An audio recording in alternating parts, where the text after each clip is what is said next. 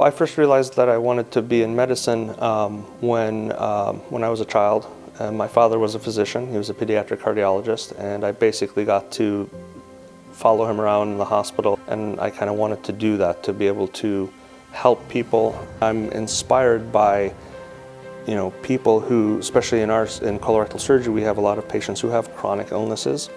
And I'm inspired day after day by patients who are, waking up every morning and working through, their hardships. And that inspires me to want to help them even more and work just as hard or harder to help them, achieve their goals. We try to treat our patients that way, like they're family members. And what makes us stand apart, I think, is that level of care and that understanding that, the people we're helping are us.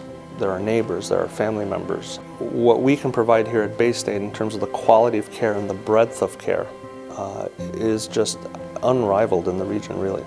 What I find most rewarding about my job,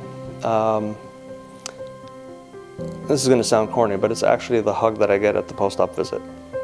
That's the thing that kind of drives me. It's not about the actual surgery, it's about knowing that you made a difference in somebody's life and that they can feel that difference.